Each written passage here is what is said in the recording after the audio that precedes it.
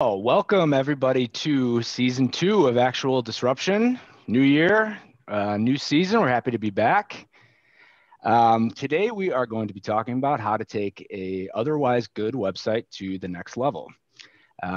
Just a little PSA here. We did have a little problem with the registration link. Ben, I'll blame this one on you, and you can explain it. But we are going to be recording this, or we are recording it. This will qualify for 1 CAE credit, and I will be sending out email confirmations and certificates afterwards to all of our attendees. But the format for anybody who hasn't been here before is we try to keep it pretty casual, but we also like to have fun and have a nice discussion with just the three of us, and we love to hear what people think. So we're going to ask that if you're willing to, throw some comments in the chat. We'll ask some questions where we'd love to get some feedback. So I'll let Ben talk about kind of how we started this, and we'll kick it off from there. So I'm going to start out by saying, actually, we are going to require a little bit more interaction this time than we usually do, because if you don't have a website, please leave the webinar because this doesn't apply to you. I'll wait. Okay, everybody's got a website, we know. So everyone can relate to this at some level. So please get involved. But this is exactly how this webinar started. Is the three of us, our firms have always had a good relationship. And we were on a call trading notes on a customer, and it was early on in the pandemic. And we were kind of making fun of disruption and the fact that, we used to throw that term around many years ago, like, disruptive technologies and disruption. And one of us said, and I want to give Joe credit, but I won't because I'm not 100% sure it was him. But someone said, like, this is actual disruption, what's happening right now. And we had such a great conversation about the landscape and what our clients were doing to pivot. And it's turned into not just during a pandemic, but how businesses have changed. In this webinar series, and the concept of this will sustain. And we had such a great conversation that at the end of it, we said, gosh, that was such a fun conversation. We should do that in front of other people, I think.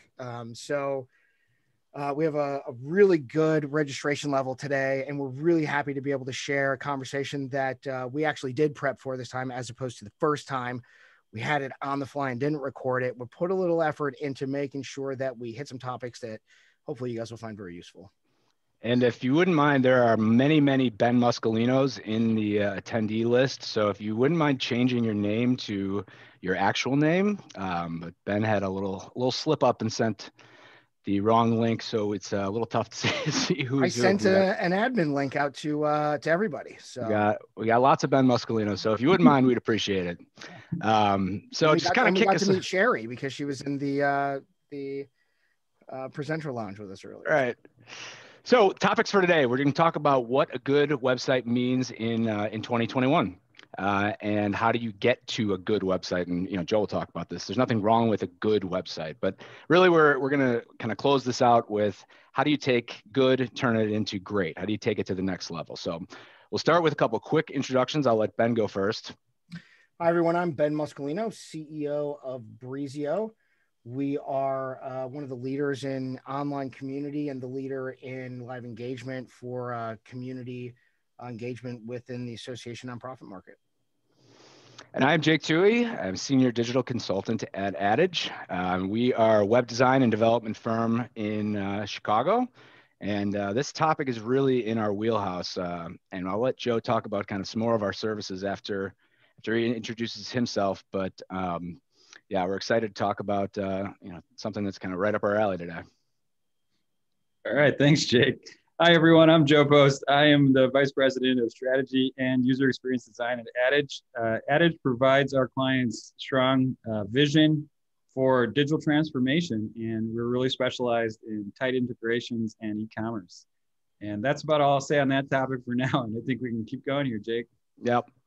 So we have a quick poll, or we'll ask for some comments in the chat, but we just want to know, just get an idea, what's the best website in your opinion? What's the best website on the internet? We like to just get people's thoughts, and I'll ask Joe if he can monitor the chat and comment on anything that sounds interesting, but this is kind of what we're talking about today. So give everybody about 15 more seconds to think about that, and then we'll keep it moving, but feel free to drop your thoughts into the chat.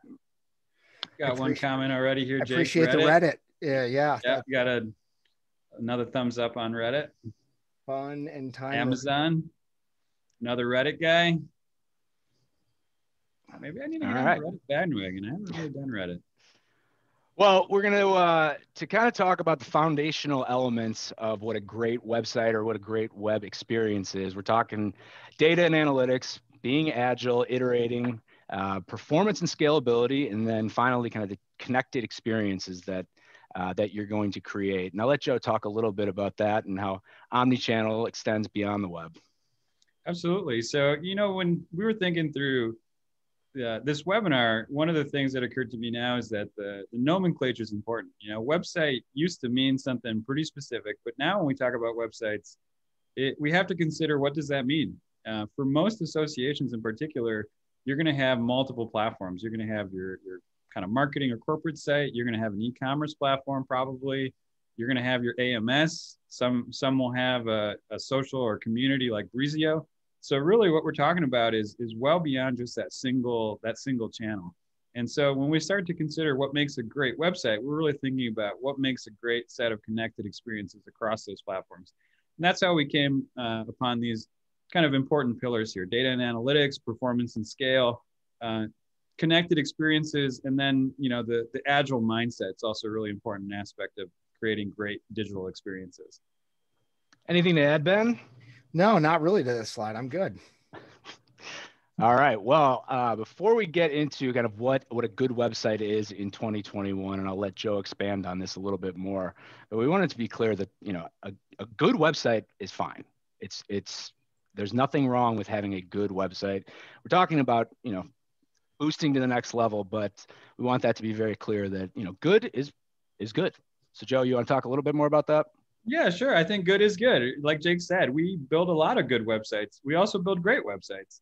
So, when we're talking about good websites, it's really just, for me, a question of matching the digital platforms to your specific needs. Not everyone needs to have a great website. And when we're talking about great websites, keep in mind, we're thinking about really connecting those experiences, fully integrated data. Not everyone has those requirements. So for some, a good website is good enough. So before we kind of talk about what a good website is, we wanted to touch on what the absolute baseline has to be. So there's a couple things that come to mind, and mobile first design is absolutely one of them. The search box and navigation is another thing. So you have to have good navigation. You have to have good search. You have to have search, some kind of search. You got to have the search box, and it's got to be able to allow people to find content they're looking for. And then finally, the intuitive user experience is absolute baseline from our perspective. So I'll let my co-hosts talk a little bit more about that, but these are kind of just the baseline that we talk about for any smaller site. If you're just getting started, these are the things you have to consider and make sure that you have as part of your site. Absolutely, Jake. So, just starting with that search box and navigation, baseline today is users expect to be able to go to your site and click into that search box to quickly locate what they're looking for. For the sites that we manage, which at this point is over 100 sites, we have access to Google Analytics and can see some trends. And on many of those sites, the first interaction on the site is going to be that search box. So, if you're thinking about half your audience, first thing they do when they hit your website is going to go to that search box. Really important to have that functionality in place. The second point is this intuitive user experience, which, throughout this webinar, we'll kind of conflate user experience and brand. And there's some really good reasons for that. But without giving away too much right now, the point of this is you really need to have a strong brand, really tight set of user experiences. And that's baseline. People expect it. And it's really important to consider it's more than just the front door to your business. It's all the interactions, all the kind of micro moments throughout your website that really add up to your brand. And if you have pages that just aren't functioning or functionality that just isn't adequate, that is going to reflect on your brand. And finally, mobile first. I've been building websites for a long time, and I probably built my first responsive site in 2009. So if you're not up to speed on responsive and mobile first, you're lagging there. So that's a really important key thing. And again, most people probably know that, but believe it or not, we still see sites that are not mobile friendly. Yeah, and I'll add to this. First of all, we had a question come up about federated search, which is I think we'll touch on today. So I'm really glad that Christopher asked that question to everyone. We'll certainly touch on that, but I just want to, mobile first is a funny one for me because just I saw a conversation happening online amongst industry folks, and it was what's trending and what are things. And first of all, I appreciate the mindset. Instead of like we're just redoing everything, what are little things? The question really was posed, and I'll paraphrase, what are little things we could be doing to step up our game? And I love that question because it's really what we're talking about a little bit today, and what prompted this. But there were things that came up like being mobile responsive and some of these little things. And I put a little video out yesterday to promote the webinar that talked about the fact that we're going to talk about what's trending today. And we're probably going to talk a little bit about what's trending that shouldn't be trending, that you probably already should have done. And mobile responsive really is one of those things. It's 2021. If you don't have a mobile responsive site, don't worry about going back and redoing everything that you're doing. You need to get there, right? There are some things that you need to appreciate as a baseline with where we are in 2021.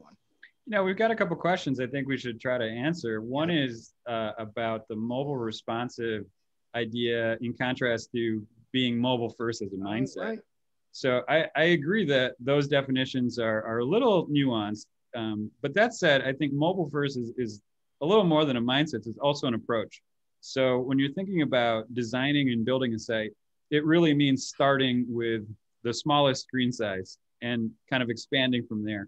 And there are associated or kind of adjacent concepts that go with that. For example, making sure that it's kind of a progressive enhancement, if that makes sense to some of you. That talks about making sure that the functionality is not diminished on mobile, but actually the mobile is really the focal point for the functionality, and expanding that into desktop. So it used to be that people would really focus on the desktop, and then by the time they got to mobile, they were removing features and functionality because mobile devices couldn't support it, or some other reason, maybe budget or priority.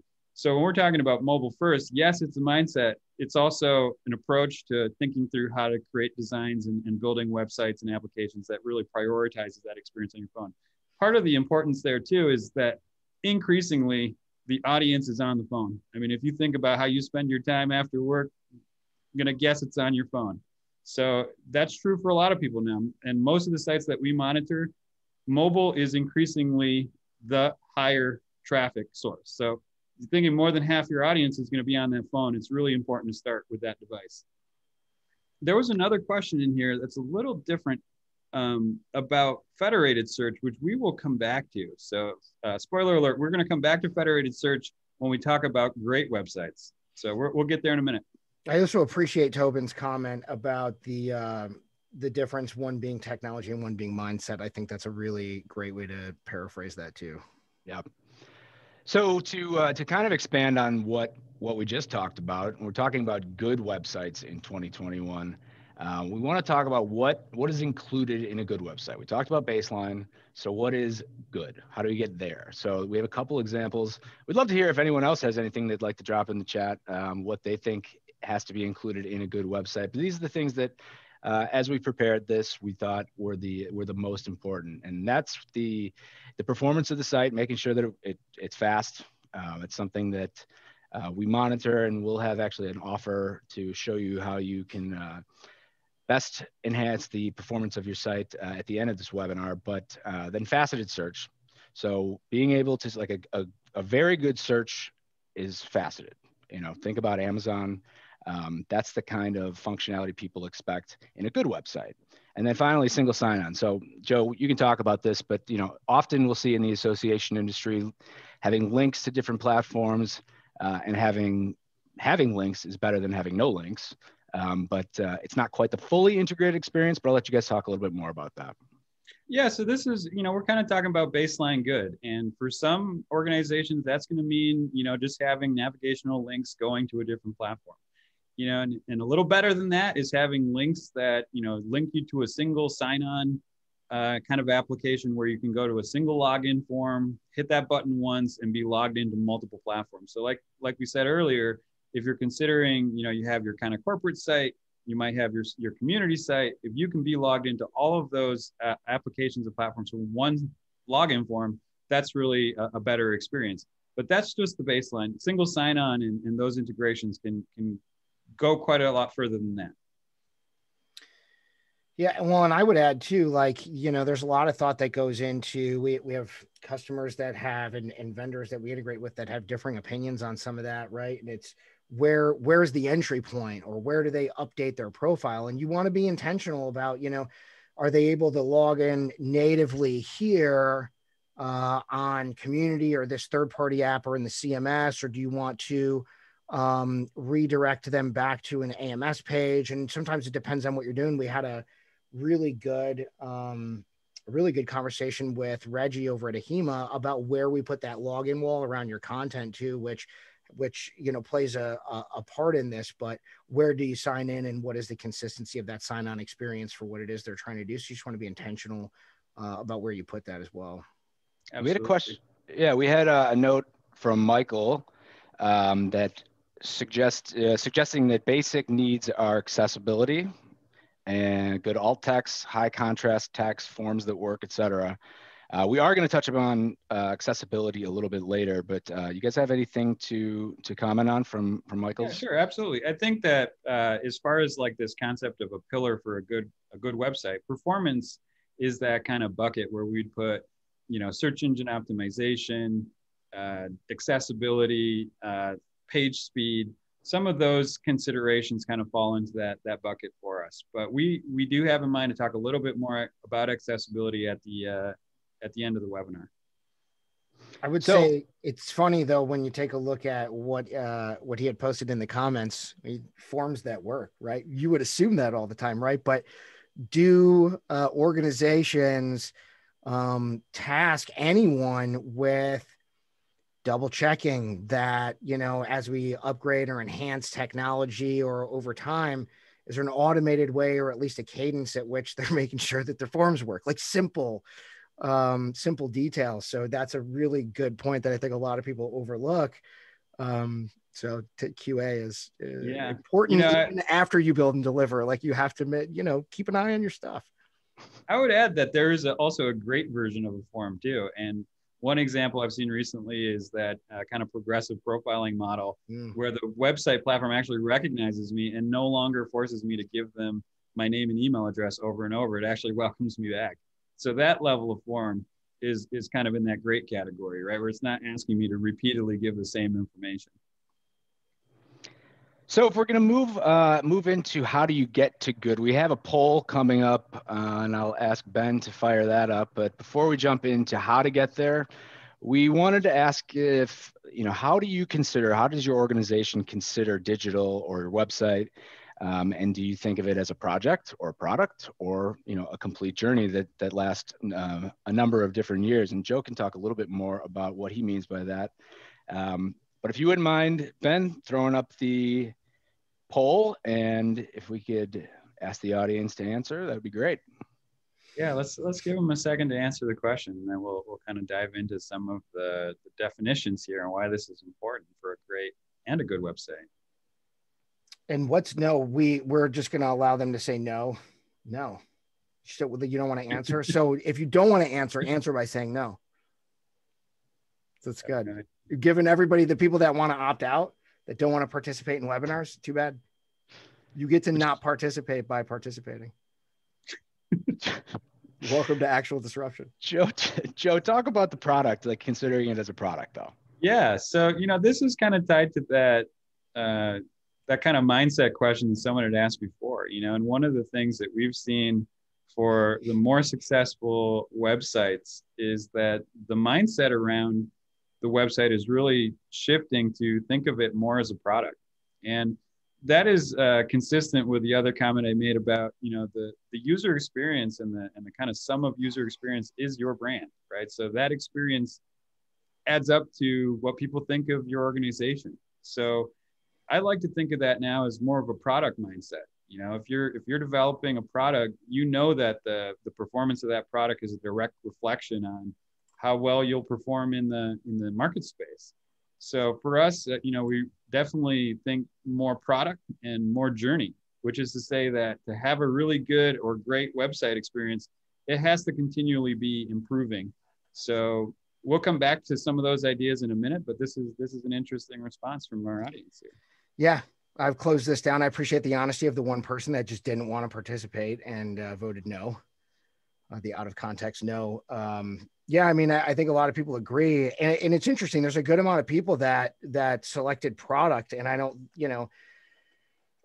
agree or disagree, but where like, what's the place that they're coming from when they answer in that way? You think, Joe? I don't know. I think it would be interesting to get some comments from the audience when Sure. they describe that. Right. Yeah, and Ben, you had a note when we were talking about this about how you approach or with the mindset to a website. Like if you're the kind of person that looks for plugins, you look to try to do it yourself, or you contact your web vendor. That's true. Two different things. So that's true. Well, right. And some people are kind of proactively looking for the best solution or involving others. And sometimes it's budget, sometimes it's staff. I'm going to stop sharing these results if that's okay here. So we can keep moving. But yeah, I mean, depending on what your stable of vendors and partners looks like, and consultants, your budget, your staff, there is this mindset of let's call our digital agency and involve them in this and pose that question and see what they suggest or what solutions they come up with. And do we build that right to us, or do we pop in the, the Episerver marketplace or what's the correct me, Joe, what am I calling it now? It's not Episerver. The Optimizely. Optimizely, Thank yes. you. But that's still a work in progress. It's a whole separate. That's another webinar. Check Joe's blog. He'll explain it. Yeah. But yeah, or do you go to the WordPress, plugin store or the Salesforce App Exchange, right? Or do you go and try and find something that's built off the shelf and say, we need a directory. Hey, look at these directory options. Let's pull this in here. Or we need a directory. Let's talk with somebody about what we need. I think it's an interesting perspective because depending on your organization's resources and time and goals, that's, neither one is right or wrong, but you want to be cognizant of what, of which direction you're going with that.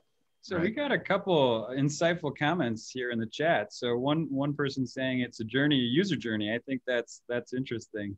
It is a journey and a user journey. And those terminologies are fun because increasingly I'm seeing consumer experience or buyer journey or cart path. I mean, there's a lot of different names for similar ideas. The next comment is, as a product, there are firm return on investment ROI measures as opposed to a journey, which would be more difficult to quantify as I would perceive a journey. That's really an interesting point. And I think spot on as far as that product thinking. That product, if you think of like a startup mentality, it's all about measuring and improving and continuous iterations and enhancements.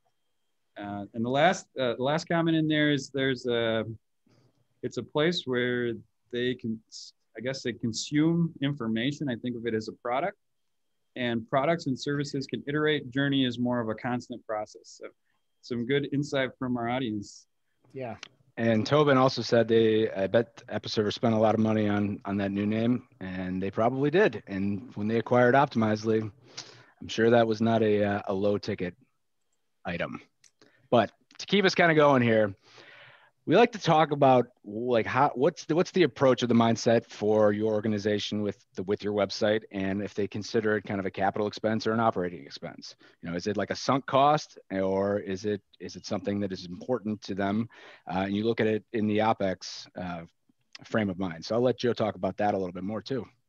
Yeah, absolutely. And some of these ideas are connected, of course, right? So part of what we would generally recommend is that, at a minimum, when thinking about a website journey or product or however you think of it, also consider that to really be successful, there needs to be ongoing maintenance, support, care, and feeding to continuously improve that experience and optimize those experiences. Sometimes that means just basic checks and making sure things are operating at their best capacity. Other times it means adding additional functionality and responding to current conditions. And, certainly during the pandemic, we've seen, the more agile organizations really, be able to pivot within their digital platforms and change their business models. And that's a really key part about the mindset of what is a website today. And we talked about the analogy of, building a building or building a house and then never cleaning the carpets or, painting the walls, that kind of thing. I mean, absolutely. You would never invest in a new building and not invest in a cleaning crew. Well, it's similar to other, I mean, as someone that's worked in the AMS space for a long time too, I mean, it's consistent, right? People come up with a budget and say, we're going to be able to afford this. And, even if it's not a customizable system where you're going to be spending dev every year, let's assume you've got a very productized, even a down market system.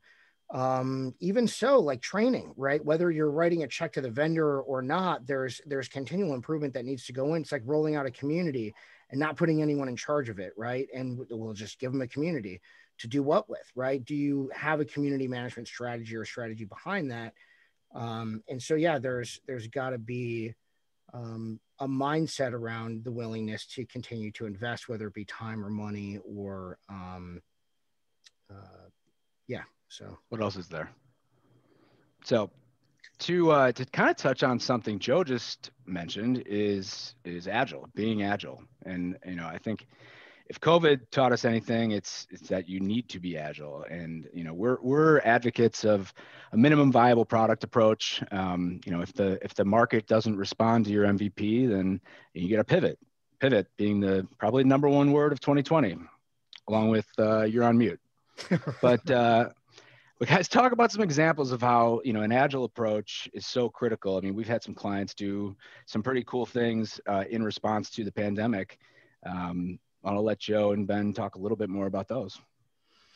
Yeah, absolutely. We've seen quite a number of our clients and partners really, take the opportunity during the pandemic to try something new and try things that perhaps they never would have considered before. One of our client partners, historically never would have allowed online, virtual proctoring of credit examinations.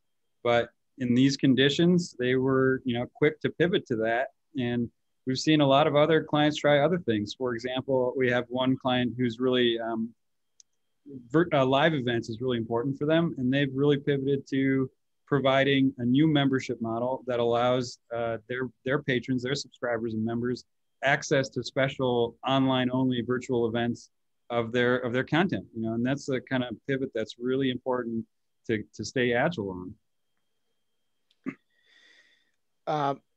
I would, it's interesting when you talk about kind of this topic and going back to, the conversation with Reggie. For me, like I was in love with that conversation. He did such a nice job, but we've had a lot of customers. We've had several that have had open communities for a long time, but kind of moving that login wall or rolling out non-member communities versus member communities and things like that. And it's interesting because like that agile mentality allows people to not have to re-platform to make other changes or test, a new MVP or an approach or something like that in the market. And it's interesting, having worked with small organizations all the way up to like 4-year projects in my career.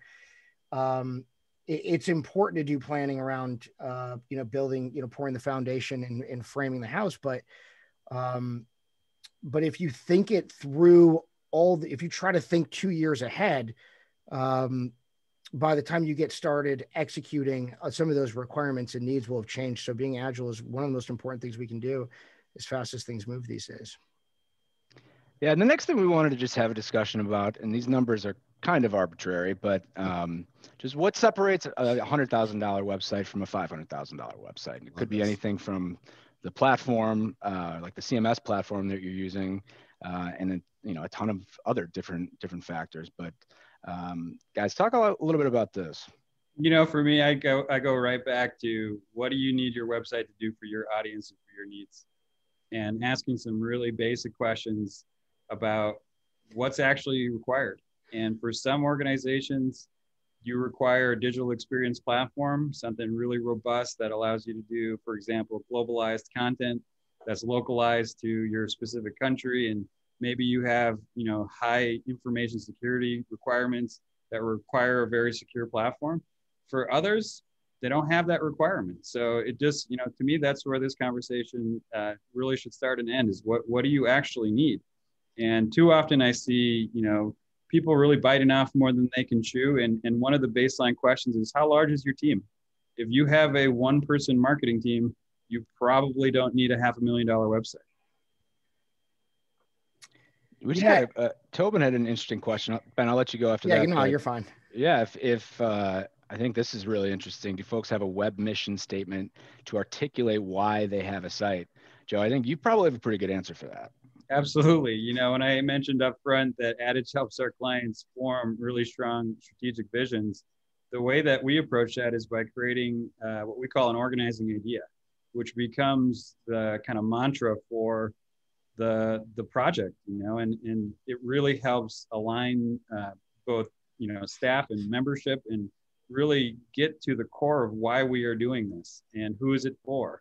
And usually those take the form of, you know, just a couple of keywords, but aligned with those keywords are some of our strategic goals, our user experience goals, our KPIs, and that really helps us drive successful projects.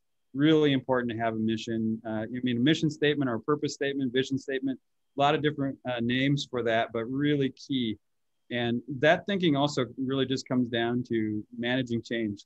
And really, you know, the pro tip I'd give you is that to manage change, having a vision that people can get behind will go a really long way in making that a less frictionful process.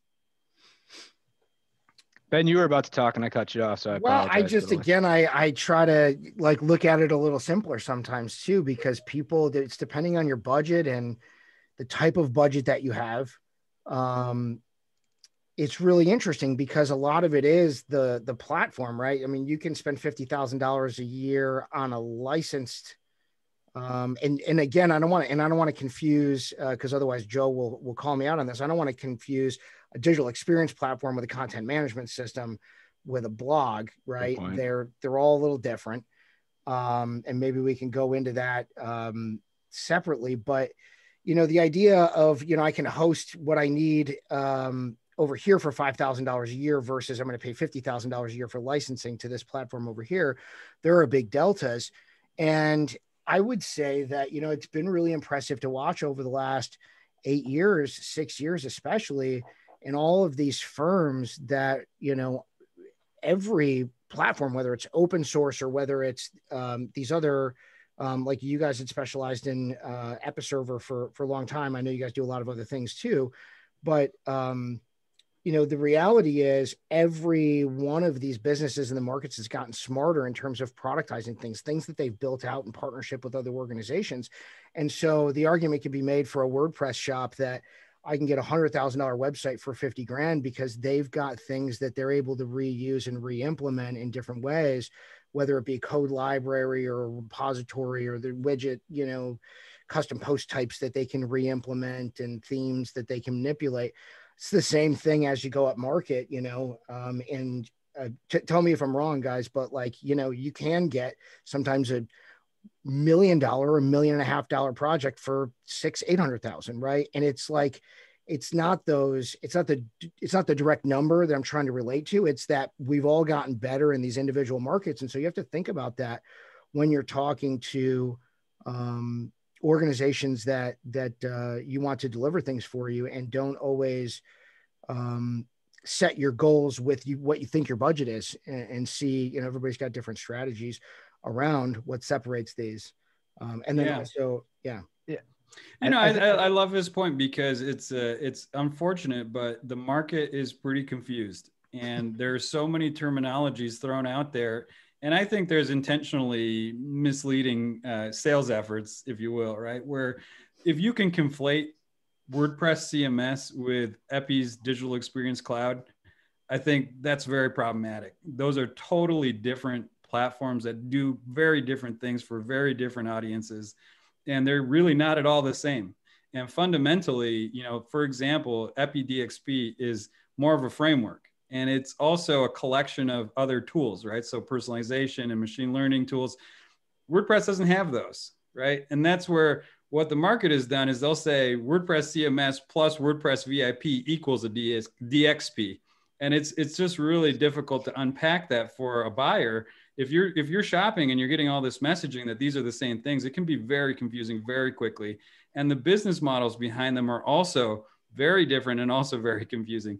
You're getting, for example, product as a service, very difficult to then unpack that from hosting and managed services. And all of those things are part of this environment now. It's making it very difficult to actually shop and compare these things. If you're mixing hosting with a CMS and then comparing that to an experience platform, pretty hard. Right. Tobin had a comment in here: apples versus oranges versus pineapple. I like that, and I think like might that borrow too. it. It's like I like to say sangria, it's like, right? Yeah, I like to say it's like comparing a car to like a combine tractor. Those are not at all the same idea.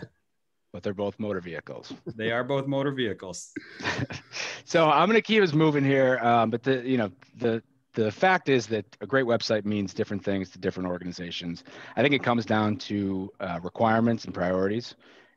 So a lot of people want to go to Awesome Town, but that's not necessarily in the cards for every organization. Right. So, and there's no silver bullet when it comes to your website.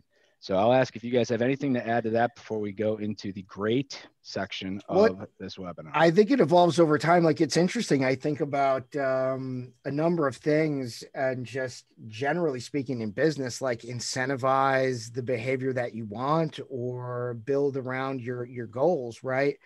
And when I first showed up at the company a little over a year ago, like our website was just landing pages to generate leads. It's like, okay, like for us, that was a great website because it generated a bunch of leads.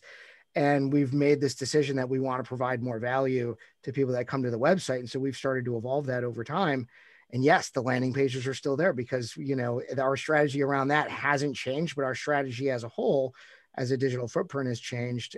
We still want to generate leads, but we want to bring in different kinds of leads, which dictates the types of content that we put up. And so it's ever changing. Yeah, I think that's a really good point, and it really does have to just come back to what does the organization need and what does the audience they have need. And I think it always is a kind of a shift in mindset, and if I think specifically about associations, one of the kind of legacies there is that the website used to just be for content, right? And in a sense, it becomes that repository for all the content the organization generates. But the question that needs to be asked, I think, is what is the utility of that for your audience? Is that what they're looking for? Mm-hmm. Well, and this is a fun market to get sold. I think personally, I'm in love with this association tech market, but something romantic about the fact that we all kind of like know each other, and yet there's a lot of competition that goes on. I always like to argue that, and this comes from like my mindset in AMS, because I've seen so many people say, well, just, like we want to change vendors, but just, can you make it do what we were doing in our last system? And I feel like, starting with your goals in mind and working backwards is really fun, because then you get to bring in a lot of different people in this market that are willing to pitch you and say, this is how we want to help you get there. This is how we would get you there with this technology set. And so, yeah. Cool. So now we're going to be talking about kind of the third topic of the day is upgrading to great and getting there, and how do you get there, and what does great mean in 2021. We do have our last poll, and I'll ask Ben to set that up real quickly. But we are going to be asking about, so when you budgeted for your website, and Joe touched on this a little bit earlier, like, do you think about ongoing maintenance and support and enhancements? I mean, we used to say, to maintain a site that you build, you're probably going to spend 20% of what the original build cost was. But I think more and more, especially if you're trying to get to the great area, you're looking at probably spending, closer to 50%. So if you guys have anything else to add that while we do the countdown. What I would submit on this topic, Jake, is that really this is connected back to that CapEx, OpEx question, right? And the idea here is that if you're investing incrementally, it would probably mean a higher OpEx spend, but probably either a longer lifespan for your website, which means that you don't have that big CapEx spend, every year, but you have an increased OpEx spend. So that's kind of the thought here, is that the more successful websites, they're spending more regularly so that they don't have those huge expenditures to reestablish a platform. Yep.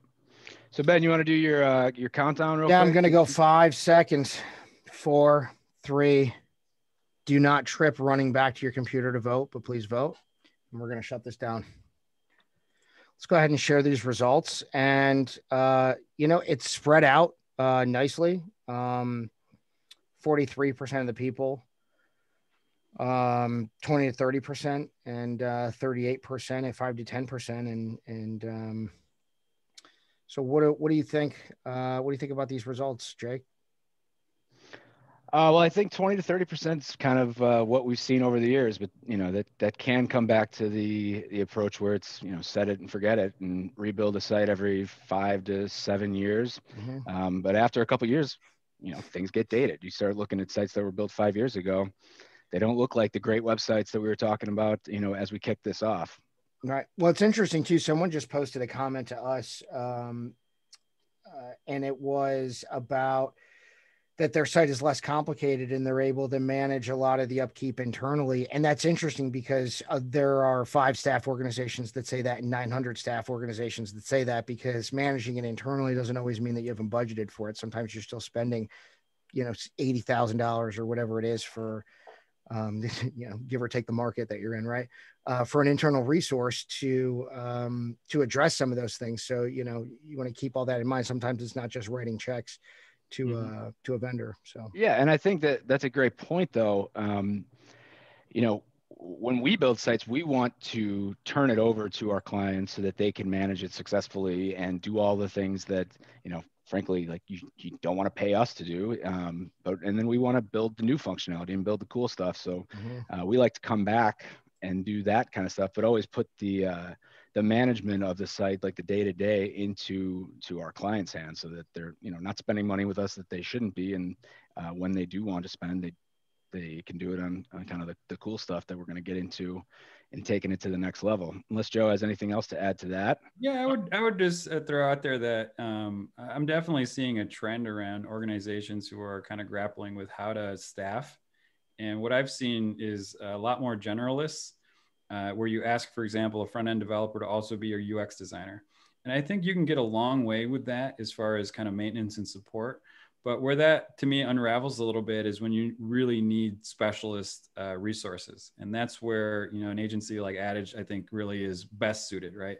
If you had a specific question about federated search or analytics, probably don't have those resources in-house, right? Or if you're really thinking about developing, an enterprise scale UX system, a system of pattern libraries, most front-end developers don't have that expertise. So sometimes it's a question of, how much generalization is appropriate, and sometimes you just need a specialist. So let's get into to the taking it to the next level piece. Let me advance this here. So this is the last section, and this is what we're going to be to rounding things out. So please leave comments in and let us know what you think, because this is what's a great website in 2021.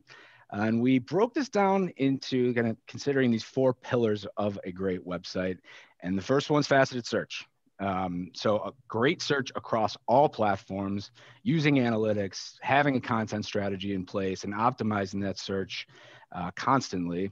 And then the consistency with branding and UX across platforms. So we're going to talk a little bit about cross platforms. And I should mention also, when you're talking about great websites and search experiences, things like Alexa, Siri, just voice search, which is increasingly picking up steam in the market these days. But then the last 2, so fully integrating,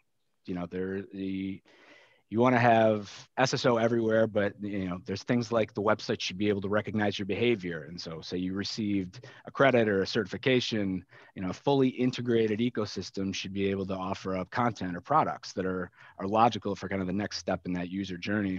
And the last piece is experimentation. So then you're talking about things like Optimizely, with AI, machine learning, personalization, multivariate testing, and wrapping all these things together. So guys, you got anything to add here? Well, it's a big undertaking for some organizations to think all the way through this. And it's interesting. Like, I think that if you start to compartmentalize it and take steps to improving it based on, getting through this whole cycle, it's those little things like we have these 2 systems integrated, right? We've got I'll just make an example. Like we have our community or our LMS integrated with our AMS. And yet that's not changing how our, member experience is online. And arguably with some of that data that we now have in our AMS, if we were to pass some of that with the login, that may change some of the things based on their activity or based on a certification or a micro credential or something like that, or member status or member type or eligibility for something, giving power. And it's, there are rabbit holes to go down for a lot of them, but if you compartmentalize them, you start moving through this to be, a sophisticated, really put together digital experience and a good website over time.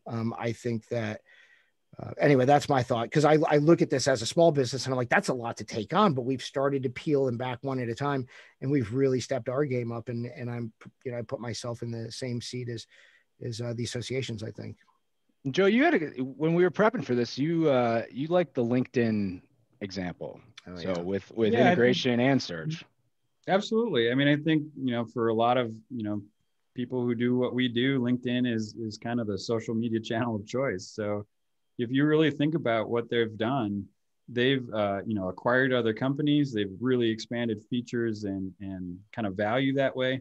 But you can search for a job. Obviously, that's one of their core functions. You can search for people in kind of a member directory kind of format. You can also search for companies.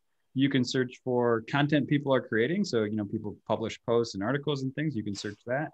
And it really interesting to me, you can also search into what used to be lynda.com became LinkedIn Learning, and you can search courses all in that one search box. So that's a, kind of a great example of, here's a great platform. You can reach just about every corner of the application from that single search box. And what about search utilities? So, finding utilities maybe is a better way to say it. Yeah, so this is like a search box trend that I'm seeing increasingly now, which is that because the user expects that search box to be that first answer, that first interaction with your site, I'm seeing a lot more sites put kind of utility functions in the search. So for example, imagine going to your search box on your site and typing in login and having it take you to the login page, or any other functionality like that, like change my address, you might put in the search box. That's what the users are expecting now, is that direct connection for, what I'm looking for sometimes isn't content. It could be, I'm looking for a utility or a tool.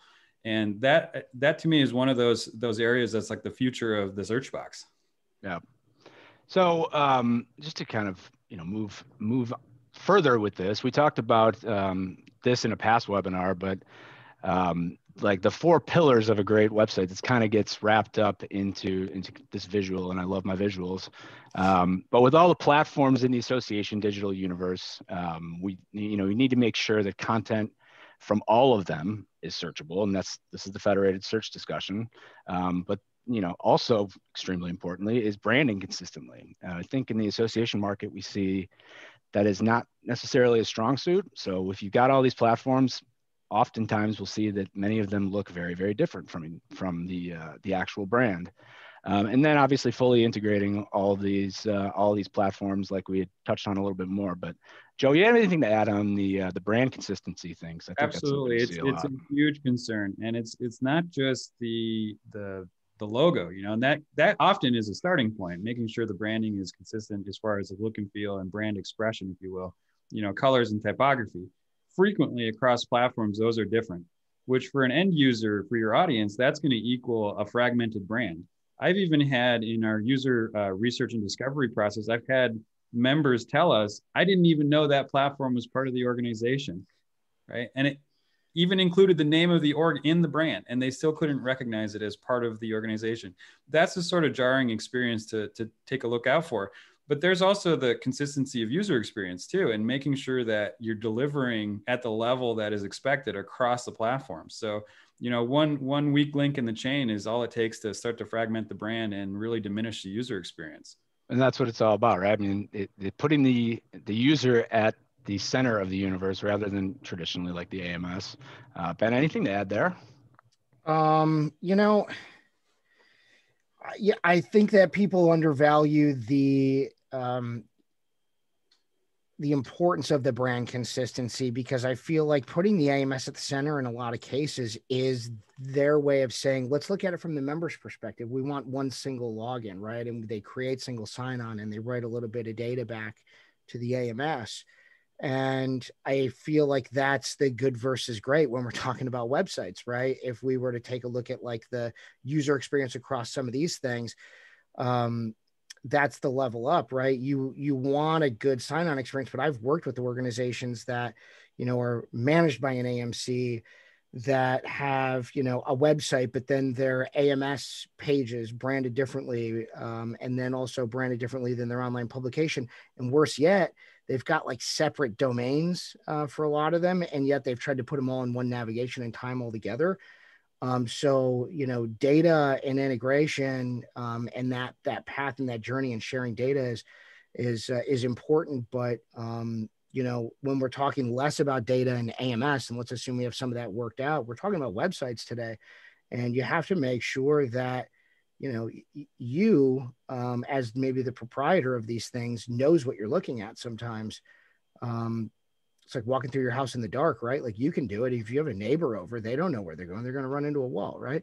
So you want to be really mindful of making sure that consistency is thought of in both directions.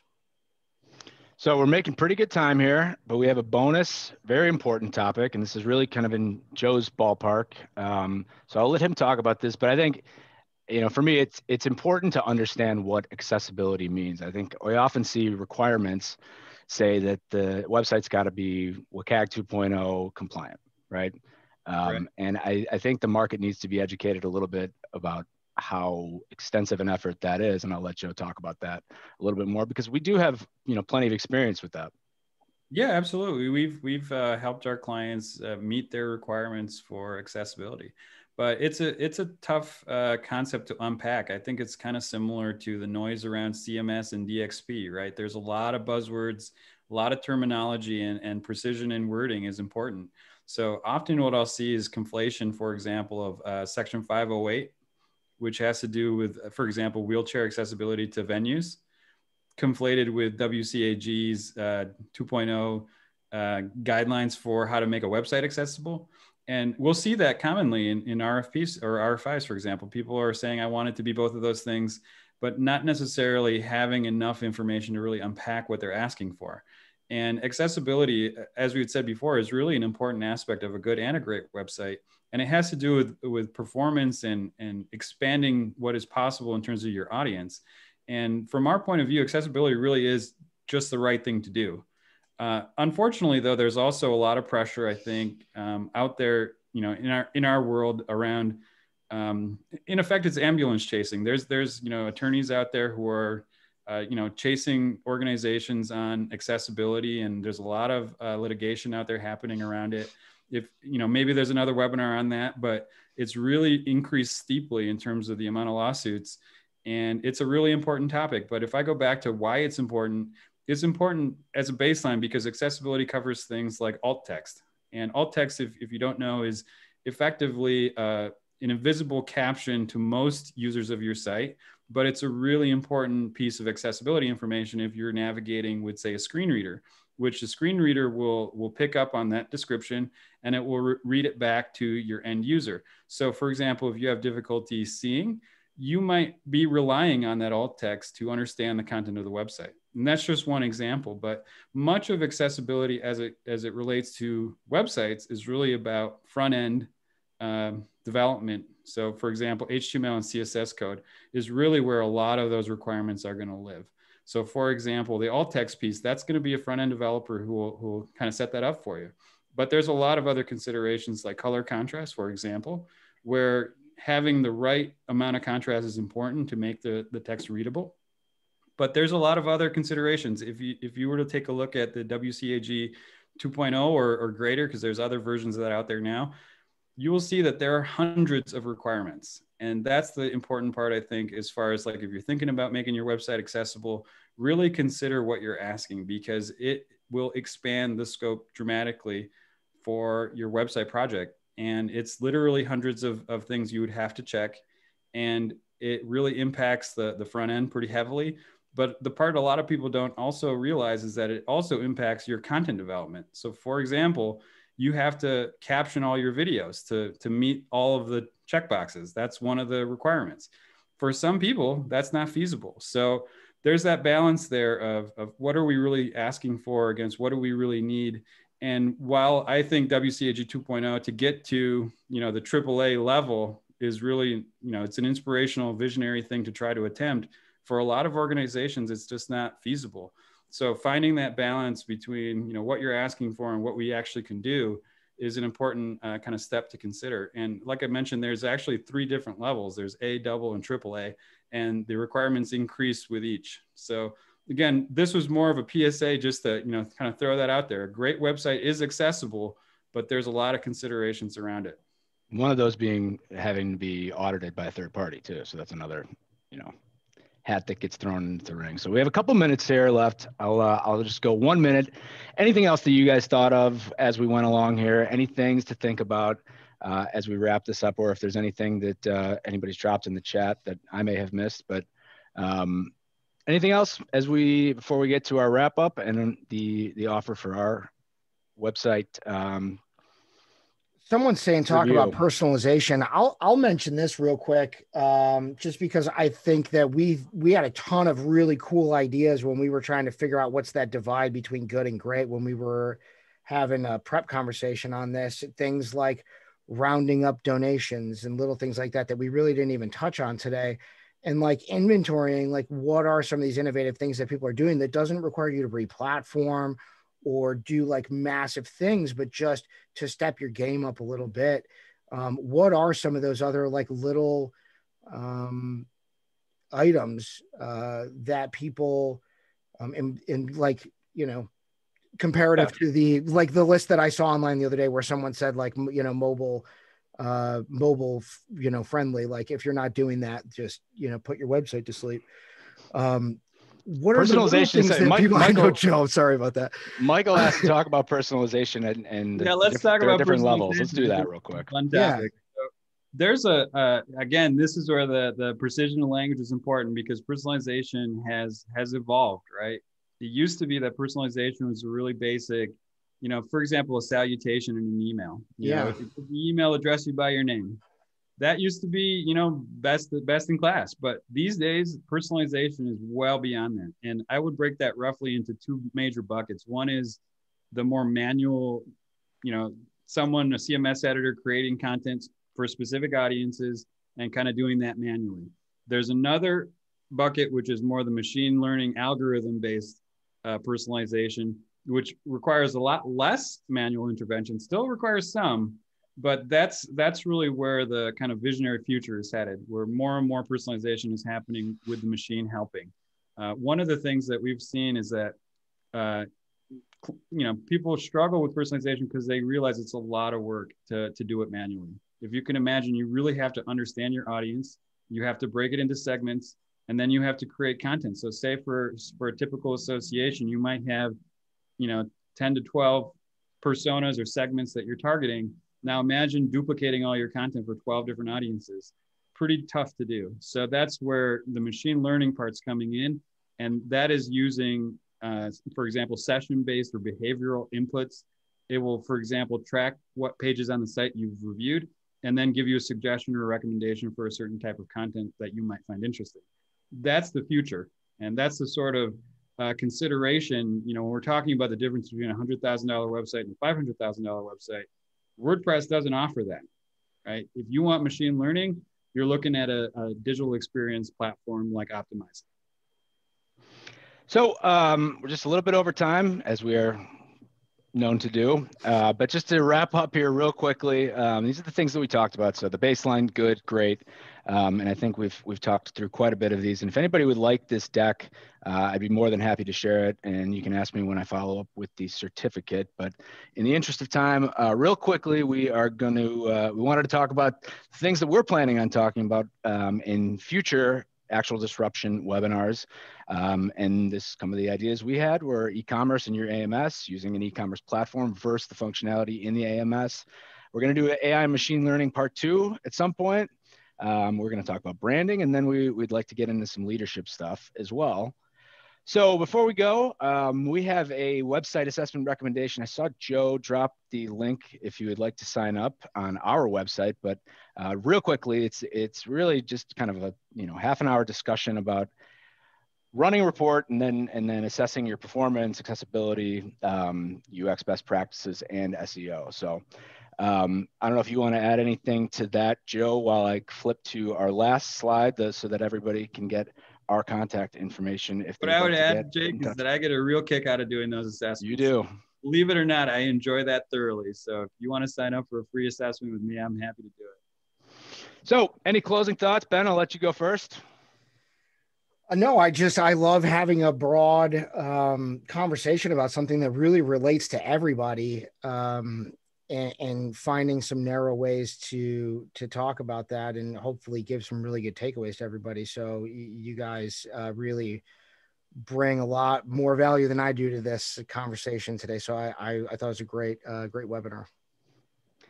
Yeah, thank you everybody for joining us. I will be in touch, but we'll sign off for now. We'll hope to see you at the next episode of Actual Disruption. And again, we thank you for joining us and spending some time with us today. We hope you got something out of it.